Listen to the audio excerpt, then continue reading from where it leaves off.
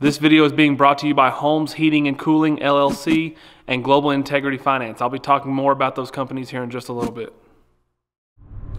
Good morning, everybody. It is October the 16th, and it is my first morning hunt of the year. I'm gonna say that again. It's October the 16th, and it's my first morning hunt of the year for multiple reasons. Number one being I've just been really busy. Number two, it's been really hot and dry. No buck activity in the daytime. But today, it is 40 degrees, northwest winds. Oh, I'm pumped up, I'm excited. Don't have any like real shooters making any daytime mistakes yet, but I do have this big cull buck, this big old 6-point. And Mr. Cullbuck, if you show up, I'm going to kill you. There's gonna be bloodshed. Hope he shows up. If he don't show up, I'll smack a slick head, I don't care. I just wanna kill something. We're gonna see. We're gonna get in the tree. It'll be about 30 minutes before I get in the tree, so. Like true Shane Ford fashion, I did oversleep, but it'll be fine. Feeder don't go off till 7, that's all I'm worried about. I'll see y'all when we get in the tree. Stay tuned.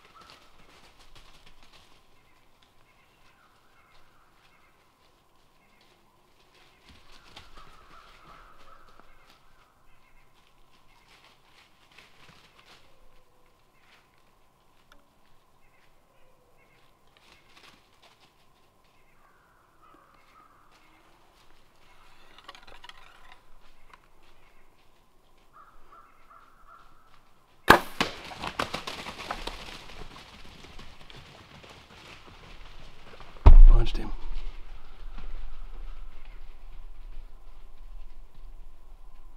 Might have been too low.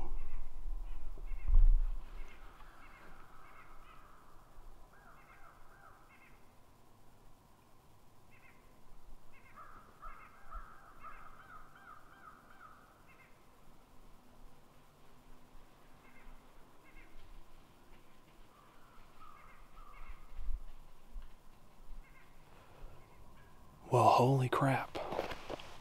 Okay, so I know I haven't done an interview yet. That's because since 6:45, I've had deer all over me. The feeder goes off at 7, right? So I'm like, okay, they won't be in here till 7:15.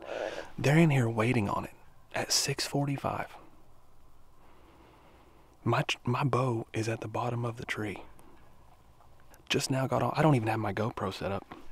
I had my main camera set up, luckily. I had just got it set up, and the cull buck that I was talking about this morning, the big 6, walks in here, but my bow's on the freaking ground, and then lo and behold, 6 more does, or 5 more does walk in here, and so I've got freaking 6 sets of eyes on me, trying to pull my bow up in a tree. Somehow, by the grace of God, managed to do it, and when I do it, another buck comes from behind me. I don't know if y'all probably never saw him. Yeah, you did. I got footage of him. He come in and just blew everything up. I was doing fine, and then everybody started looking at him, which he was in my direction, so everybody started looking at me. So the 2 bucks go behind me and make scrapes and start grunting at each other. I think I heard a snort wheeze or something like that. They finally calm down. The smaller one comes to the feeder. The bigger one comes behind him, and I think my shot was good. It looked good. I might have to play it back on camera. I see my knock. He jumped like he got hit pretty good, and he was quartering away pretty hard, maybe a little bit too hard. Maybe I should have waited, but he looked like he was stumbling as he was running off, so I don't know. We'll see, I guess. That was freaking nuts. I don't even know if it's 7:30. I don't even know where my phone is. I'm fixing to get down and look at my arrow, because I either heart shot him or he's alive. 7:38. And I've seen 8 deer and shot one at one. We'll see if I shot it. I'm fixing to just get down because that shot scared every deer off from here to freaking Stillwell. So fixing to get down and look at my arrow. Judging by what my arrow says, I guess we'll figure it out then. I tell you what you need to do. You need to let me film me and say, hey, listen, we're on a youth hunt and I'm taking my son on this youth hunt. This is why I don't ever invite him to film with me. So we got out of the tree and we're fixing to look at we've already looked at the arrow, but we're just fixing to see how this goes. I didn't see him fall, which concerns me, but I did walk about 20 yards and there is good blood, so we'll see what happens.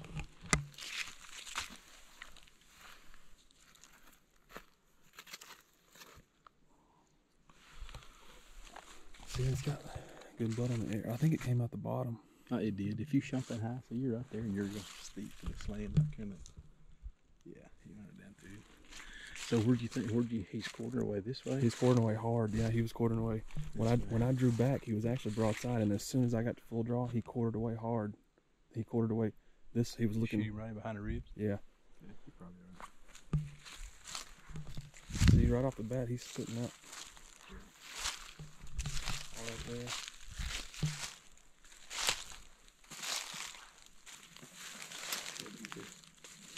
He stopped right here.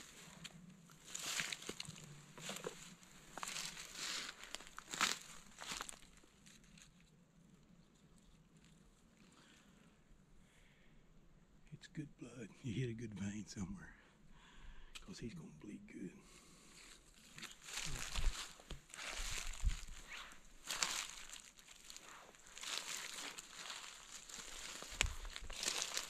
That's a good, yeah, but that's a good bunch of blood there. Y'all take a picture of that. Do you get it? Yeah. In the sunlight.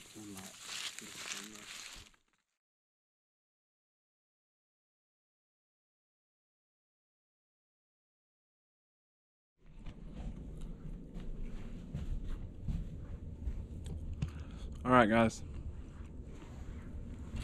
My camera dirty? Or is that just a screen? Oh, that's just a screen. All right, guys. Dad and I trailed good blood for about 100 yards. Even found a spot where he bedded down, which I don't know if that's a good thing or a bad thing, because normally when a deer beds down like that, they don't have a reason to get up unless you make them get up, unless you bump them. But I can't imagine bumping him because I didn't hardly go very far. So I don't know. The good thing is we got good blood.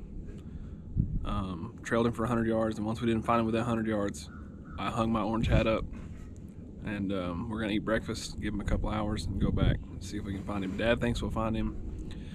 I've watched the shot over probably at least 50 times.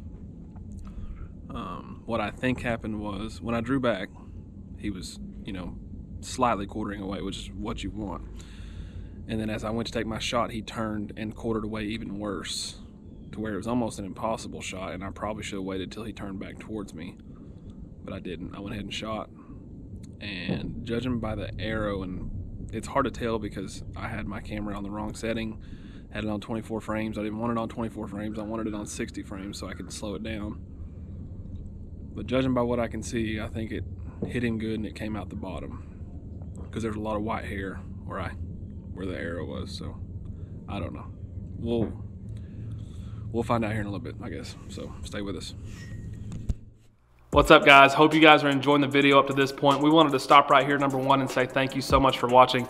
We really do appreciate it. But the main reason we want to stop right here is to say thank you to our generous sponsors for today's video. Sponsor number one, Holmes Heating and Cooling LLC, ran by none other than Mr. Heath Holmes himself, owner and operator. He's a really good friend of mine, but I'm not just doing this sponsorship just because he's a good friend of mine. I'm doing this sponsorship because he's one of the hardest working guys I know, and I know for a fact that if you have trouble with your heater this winter, or if you start having trouble with your air conditioner next spring or next summer, he's the guy that you need to call. 918-575-4107. He does commercial, he does residential, he does it all. So if you have trouble with anything, or if you're building a new house and you need a quote on getting your HVAC needs, holler at Heath, 918-575-4107, and I promise you he will get you fixed up. And last but definitely not least, sponsor number two, Global Integrity Finance.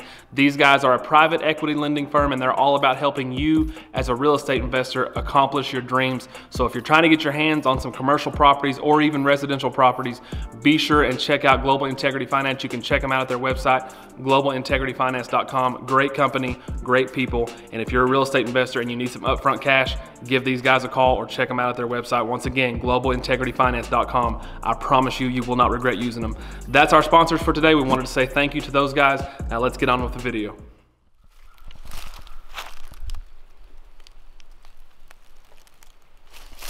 I'm gonna leave my hat right there.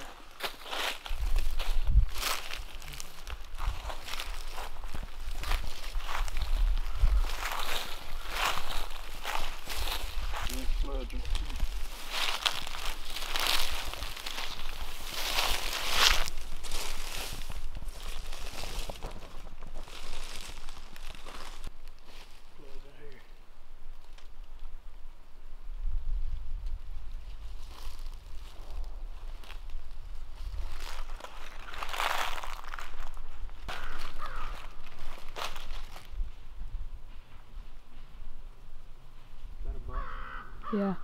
Was it?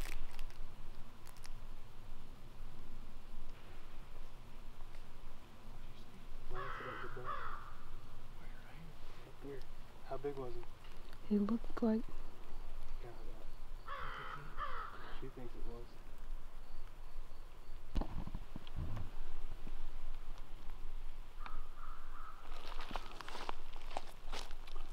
Well, crap.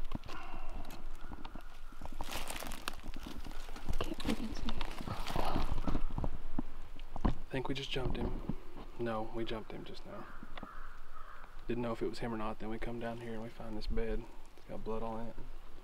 No idea where Dad's at. But our chances of finding this deer just went.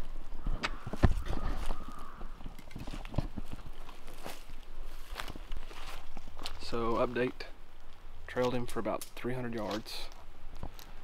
And then we jumped him just a while ago. And that's what you saw earlier with the bed.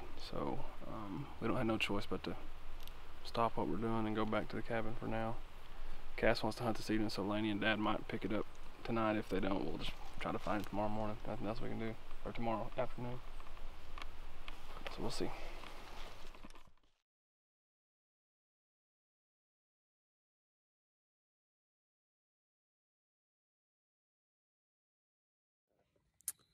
What's up, y'all? I had a few people ask me about the deer that I posted, the shot that I posted on my story today. Did not recover him. Don't know how.